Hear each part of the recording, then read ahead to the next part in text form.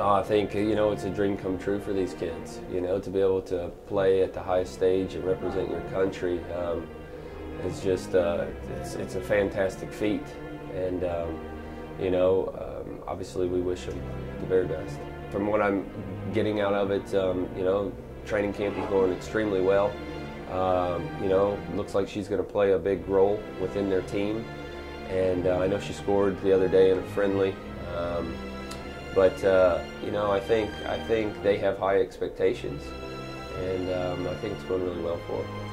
Yeah, Kylie's a gem. She's just a tireless worker, can play, very versatile. Just going to give it her all. She's just an all-around very good player, who's obviously well deserving of being there. And in the CONCACAF leading up to the World Cup, she played just about every minute, and I would expect the same. That's a good accomplishment for me because I'm 18, so I'm 2 years younger, and actually Coach helped me get onto this team for qualifying, and I was really happy I got selected and I stayed through to the World Cup team. That's really exciting, so now I just get another World Cup under my belt and hopefully around for the next one as well. It's fun. It's fun to have a teammate because when everyone's all scattered across the country, even a lot of us are in the States too, but just to be able to have someone familiar at home, or when you're away from home, it's nice because we're away for a lot of time at once.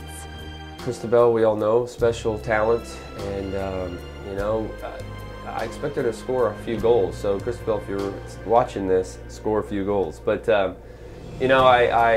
just dynamic. When you think of Christabel, you think of dynamic, and that's what she brings to that team and what she brings to any team. But I have high expectations for all these kids. I think they'll all three play a very important role within their team, in this World Cup.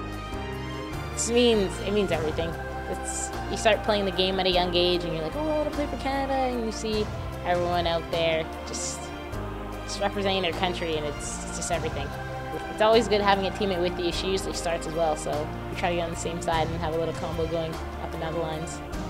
Fire's going to be in my stomach for sure. It happened last time when I came from Panama, and it was great. I was on like cloud 9 the whole time. So hopefully it works out really well as soon as I get back.